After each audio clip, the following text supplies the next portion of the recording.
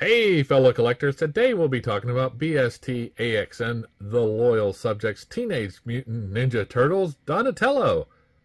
So here we have Donatello in the box, and on the back we have a little bio, how many points of articulation, his accessories, and a little Donatello himself. So on the side here we have the Turtles, the cartoon version from the early 90s. And on the front here, we can see Donatello, one of the first versions released based on the cartoon. So let's get him off the spinner and on the scale. Now the box is coming in right at 6.8 ounces. So let's get him on the scale and out of the box.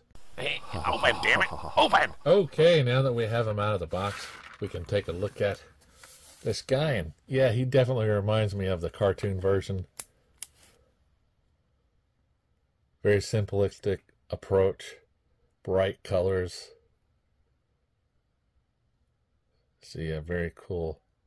Now he comes with an accessory here that you can use to put his staff on. You can either use it this way or this way. Fits either way. And then you'd simply just slide his staff through there and have it hold. Now, it won't really hold that well because it's not in there, but you can get it to hold somewhat. Now, it comes with two different heads. I have the picture there, and here you can see here. And here are all the accessories. So you see the hands and the pizza that it comes with. Now the shell for this guy almost comes off. He's got this belt attached, and it is attached on the back with some pegs. So if it is a little loose, you can just push it back in and get it all reattached and situated. Now the arms can go all the way around. Bicep swivel, double bended elbow, wrist rotation. Head can look around, and it's on a ball joint here, so you can see, get a little bit of up and down movement as well. Now he does have some articulation, but because of the shell is blocked a lot, you do get a little bit of a waist swivel as well. This much of a split, thigh rotation, double bend in the knee, and ankle on a peg hinge, also forward and back and rotation movement. Now this guy is coming in right at 5 inches tall. So he will fit in with your other 5-inch figures. So he has these hands here that can be used to grip the staff.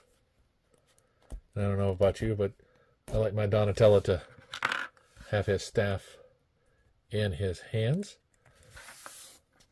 So here we have him holding the staff, and he can hold it pretty good. And he does have these extra arm spots, so he can move forward and back to help get in those extra positions with the staff and rotate it around.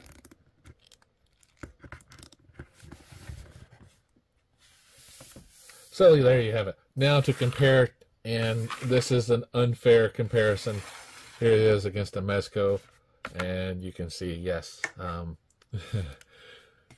very simplistic approach, very that. However, I did pick this up at Ross for $10. This guy was a lot more.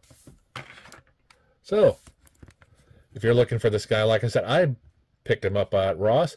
You can find them on eBay and Amazon as well, maybe even Walmart. So remember to shop around, like, subscribe, and keep collecting.